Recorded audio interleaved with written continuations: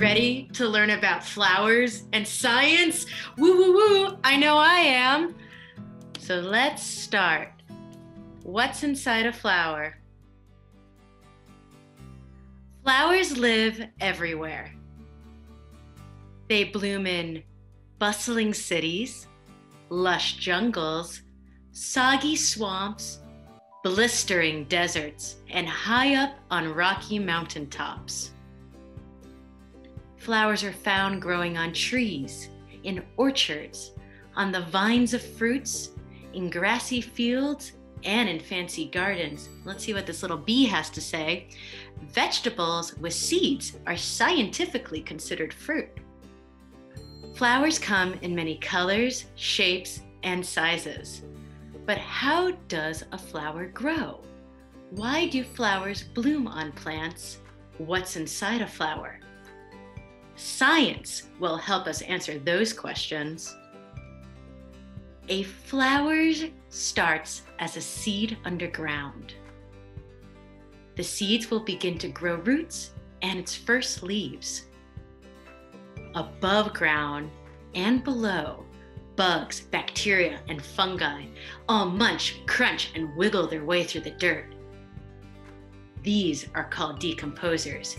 Decomposers eat waste like garbage, dead things, and poop. By breaking down waste, decomposers make new soil. Soil is the perfect place for a seed to grow into a flower. The flower's roots spread deep into the ground, keeping the plant sturdy so it can grow tall.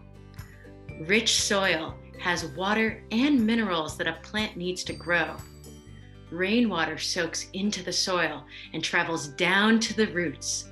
The minerals in the soil help the plant grow strong, and the root hairs slurp up the water and minerals. A flower stem grows out of the soil. Water and minerals from under the ground travel up through the stem to the rest of the plant. The stem holds up the plant's leaves and flowers high above the ground. Leaves are food for many animals. Now let's see what's going on there. Look, an aphid is having a snack while a ladybug stalks its tiny prey. Roar!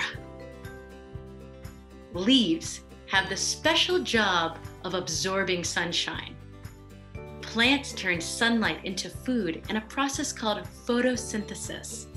Turning sunlight into food is a plant's superpower. During photosynthesis, plants also make fresh air. Carbon dioxide from the air goes in, and fresh oxygen comes out. Plants make the oxygen in the air that everyone breathes. Just like people need food to grow big and strong, a flower needs sunshine, water, and minerals to grow. When a flowering plant gets big enough, buds will appear. Each bud opens little by little until it blooms into a beautiful flower. Look inside a flower to see where seeds are made. The stamen makes fluffy grains called pollen. The pistil has a sticky stigma and tiny egg cells called ovules. A new seed can only grow when pollen lands on a flower's stigma. This is called pollination. A few types of flowers can make seeds all by themselves. Most flowers need pollen to come from another plant to make seeds. This is called cross-pollination. Many flowers need help to be pollinated. Some flowers rely on the wind to spread their pollen. Other flowers use animals. These animals are called pollinators. Flowers create nectar that many pollinators love to eat. Bees, butterflies, birds, and bats all reach inside the flowers for a tasty treat.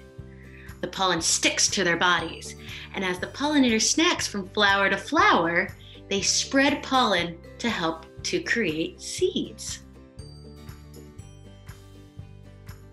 Flowers attract pollinators in different ways.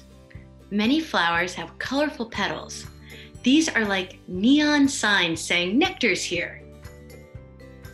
Some flowers have strong smells to attract pollinators. Night blooming flowers smell especially sweet, so pollinators can find them in the dark. A flower's petal shape makes feeding easy for local pollinators. Some petals are shaped like a landing pad for bugs, while other flowers are perfect for long tongues and beaks. The more pollinators that visit a flower, the more chances there are for a seed to be made. Many plants use seeds to reproduce and spread new plants around the world. Flowers create new seeds through pollination. Pollen lands on a flower's stigma and grows a tiny tube to travel down to an ovule, an egg cell. This is how pollen begins to fertilize an ovule. When the pollen grain and the ovule join, a brand new seed begins to grow. As the seed gets bigger, the flower begins to change. Petals wilt and fall as a fruit or pod grows to protect the precious seed. The fruits, husks, and pods that protect seeds come in all different shapes and sizes. Time passes, and seeds become ready to be planted. Some seeds will burst out of their pods and grow wherever they fall. Other seeds will be eaten by animals and scattered when they poop. Seeds travel near and far.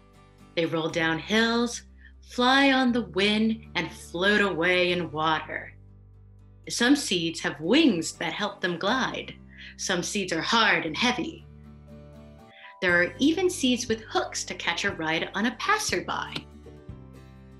Once a seed finds a spot in the soil, a new plant will grow, and a new flower will bloom. We have learned how each part of a flower does an important job. Seeds are made inside the flower. The petals help attract pollinators. The leaves absorb sunlight to make food. The stem holds the plant up tall, and the roots slurp up the water and the minerals in the soil. We also learned that flowers do important things for everyone. A flower's seeds help spread new plants all over the world. Plants make fresh air. Flowers grow into food for people and animals. Plants do countless other things: shade, beauty, animal habitats. What will you plant in your garden? What will you grow? Yummy tomatoes? Sweet-smelling lavender? A giant sunflower? Whatever you plant in your garden will be lovely, because you know what's inside a flower and you understand the science that makes flowers special. Happy flowers mean a happy earth for you and me. Thank you.